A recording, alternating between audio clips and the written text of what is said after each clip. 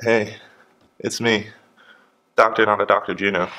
Welcome back to lecture number 4 of Useful Shit to Know. So guys, now it's like, we're at a point where it's like, okay, maybe religion, maybe I do need to figure out some religion, some way to organize my beliefs. And you have a lot of options on ways to do that. The first way you could do, we're gonna stick with like the sciencey ones first. We're gonna go with moral relativism. And what the moral relativists say is pretty much the one true thing is pain. You know, you can't argue putting your hand on a hot stove, does that hurt? There's no argument, it hurts. Pain is real. So from there, then the next move they make is they define bad. There are some C's in unnecessary. I don't know.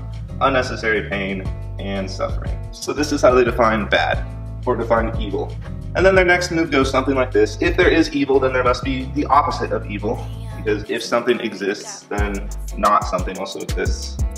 If you take discrete math or any like logic reasoning classes, you go into like the mathematical arguments for all this. It's kind of cool. Philosophy talks about it with like words and stuff. That's kind of cool too. Anyway, so the opposite would be good and this. So they don't really have a definition for good. So what they do is they negate the worst thing and call that good. So we want not bad, which is the alleviation. And good can be summed up by love. So what a moral relativist thinks, there's no God. The only thing that's real in the world is pain. Therefore, bad or evil is unnecessary pain and suffering.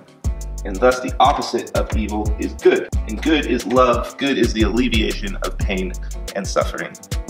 And that is how a moral relativist goes about his or her day. If you're interested in moral relativism, there's a really smart guy named Sam Harris. I'll write his name. And also Yuval Harari. Both of these guys make extremely coherent, complete arguments for why God does not exist. But they also give a good way to orient yourself morally. So, if you're one of those people who wants to be, no, I don't believe in God, you should check out these two guys. Because their beliefs align with yours, but they're smarter than you. And you might wanna see what they're saying, because they're smarter than you and they've thought about these things much, much deeper than you have. So literally, if you just listen to them, like they put videos and talks on YouTube, on the internet, you could read their books. That would probably be a really, really good way to understand what they're thinking. But you don't even have to do that because videos exist, so you could just watch some of their videos. How easy. Like it does not take a lot of difficulty for you to go become educated on Sam Harris or Yuval Harari. Like you're just laying on your bed not doing anything. Why not? Why not? Anyway, now if you're not a moral relativist, we're gonna take a Buddhist perspective. Where does the H go in Buddhist? Now, I'm throwing Buddhism in here because we want to like include Eastern philosophy too, not just all Western philosophy. And honestly, there's a lot of cool things in Buddhism. All right, so Buddhism is about enlightenment, or it's about like becoming one with we're gonna call it higher essence, or like Jung talks about it as the collective unconscious, as the birthplace of dreams, the birthplace of thought. In Christianity, they call it God, but we're just gonna call it a higher essence. And in Buddhism, it's the path to enlightenment. Path to enlightenment, and it's this eightfold path. And pretty much, you go down the path and you have an acceptance of suffering. And pretty much, you accept it, you tolerate it, you deal with it, and that's how you become enlightened. I want to throw in here too, after Buddhism, there's this idea called Stoicism. Okay, so Stoicism, this is like an ancient Greek philosophy. The Meditations of Marcus Aurelius. Okay, this book, The Meditations of Marcus Aurelius, really, really good book to get an idea of what Stoicism is. There's also a lot of YouTube videos about being Stoic. It's pretty similar to the whole Buddhism thing. So they say that the highest good in their value hierarchy, this guy up at the top, this is wisdom, this is knowledge, and they say that the wise, the divine reason. And this is kind of like Buddhism, kind of the same thing. You like accept the suffering and it's part of it all. Now, you might notice Pepperdine is not Stoically affiliated or Buddhistly affiliated, it's Christian affiliated. And you might ask yourself, why Christianity? Why is it that this is the religion that's kind of stuck around and become prominent in America? And well, that's a really tough question but we can break it down a little bit. First, Christianity is it's a complex term. We're going to think about it as the Judeo-Christian ethic. And we're going to think about it in this way because we're taking more of like an objective, science-y kind of view on this, okay? We're trying to think through it rationally, scientifically, okay? So we're going to think about it as the Judeo-Christian ethic. Judaism and Christianity, for the most part, are one and the same when it comes to morals and values. And that's the part of the religion that we're focusing on here. The stuff that matters, the useful to know. So at the heart of the Judeo-Christian ethic, there's this idea that there's the divine individual. In the Bible, it says that every human has a divine spark. That within every individual, there's something divinely unique to just them. They are unique in the image of God. This is also really a foundational idea to free speech too, because the idea of free speech is that everyone has something unique and different to bring to the conversation, to bring to the table. And we have that idea because of the Judeo-Christian ethic, which gives sovereignty to the individual, because every human has within them a divine spark and is made in the image of God.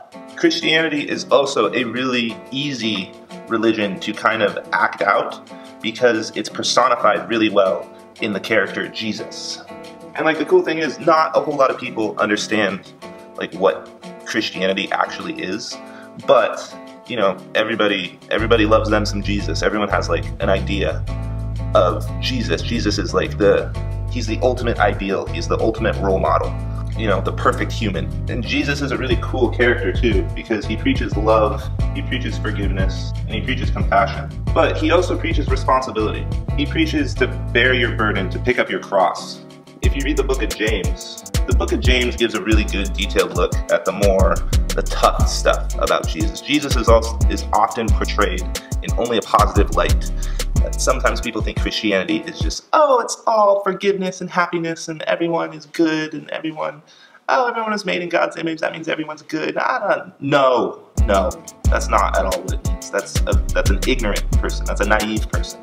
They're blind to the evil, the dark side within all of us. The Bible talks about this dark side in Genesis, in the story of Cain and Abel.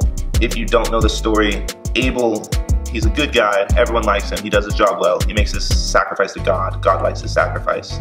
Cain, he's the older brother. Cain works hard to make a sacrifice to God. God doesn't accept his sacrifice. And then Cain gets angry and resentful at God. And to spite God, he does the worst possible thing he can imagine, and that is kill his brother Abel.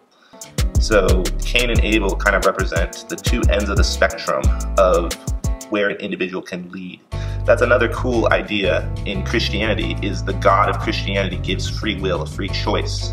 He lets you choose your own path, so you can be either Cain or Abel. You do control your own future. And that's a pretty cool idea. There are, in fact, a lot of really cool ideas, a lot of cool things with the Judeo-Christian ethic. And we're going to talk about its track record a little bit to try to get an idea on why Pepperdine is Christianly affiliated and not Buddhismly affiliated or Stoically affiliated or Scientismly affiliated. And so pretty much, this guy, it's been doing the best in developing big societies. This is the ethic that the West was built upon, was founded upon. Our founding fathers, the big, like, new thing about America has always been freedom. It's always been the power of the individual. A test of a religious system is how well the people flourish under it. And up to this point in history, kind of like how capitalism is the best society structure so far we've found, the Judeo-Christian ethic has been proven across time to be the best religion system we've found. And we're making that claim for a couple reasons. One, we're making that claim based on its results, and we're also making this claim based on how it stood the test of time. I think it was C.S. Lewis who was in conversation with someone, and he was like joking around. He's like, yeah, all religions are fairy tales.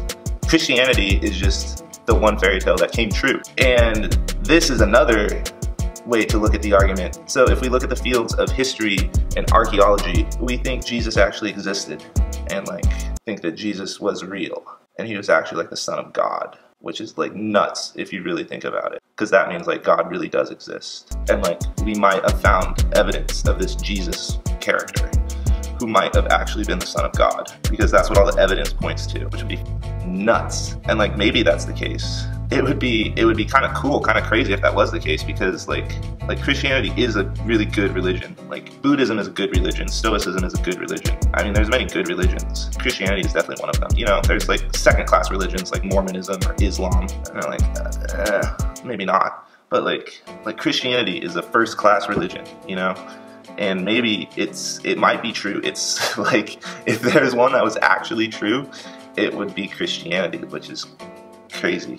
Yeah, maybe God isn't dead. Maybe he does actually exist. I don't know. That would be kind of shitty if God did exist and our university system is still trying to kill him with these stupid theories of moral relativism and social construction. You are not a socially constructed being. You have deep, deep biological circuits inside of you.